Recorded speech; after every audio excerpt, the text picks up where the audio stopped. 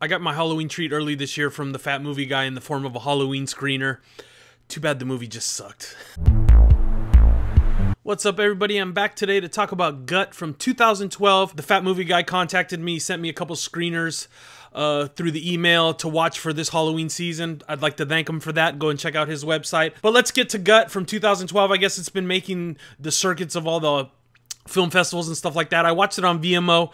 I don't know if it's available for sale. Hopefully not. Once I get into my review, you're not going to probably want to see it.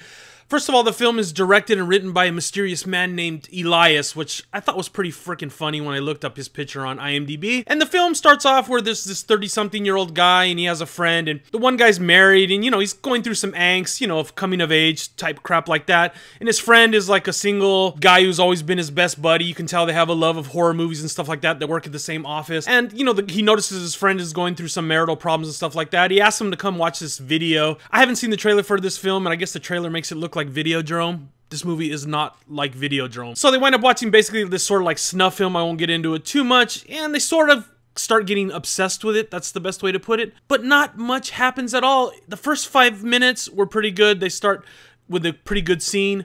And then from there is just a snooze fest. Nothing in this movie pops. Nothing major happens.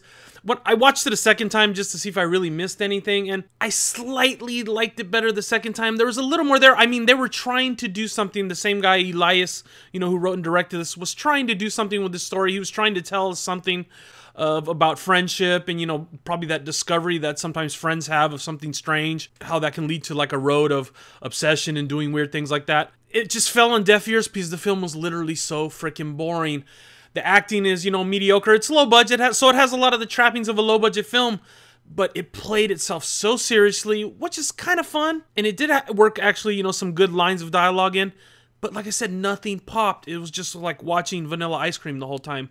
Boring as hell. I know some people like vanilla. Nothing leapt off the screen. I mean, that's the best way to put it. Overall, just kind of dull. It could have been cut by probably 40 minutes. This should have been a short film. I think when you make a cinematic piece this long, it needs to not only have a core story, which this one did, but it has to have something more, you know, something cinematic, something theatrical. This was just like an idea that was fleshed out to an hour and a half, and it was just a ton of filler. You know, the gore is minimal. There's really none at all. Just kind of good beginning, a decent ending. The rest, just a bunch of crap. The whole message lost on me. I'm going to give it a 1.5 out of 5. If you've seen Gut at a film festival or something like that, let me know what you thought down below. If you get a chance to see it and not pay for it, I think you might want to watch it. But don't blame me for losing an hour, half of your time. Seriously. This all started with the Fat Movie Guy, so go visit his site and complain to him about it. No, actually, he has a pretty cool site. And like I said, comment down below. I'll see you guys soon.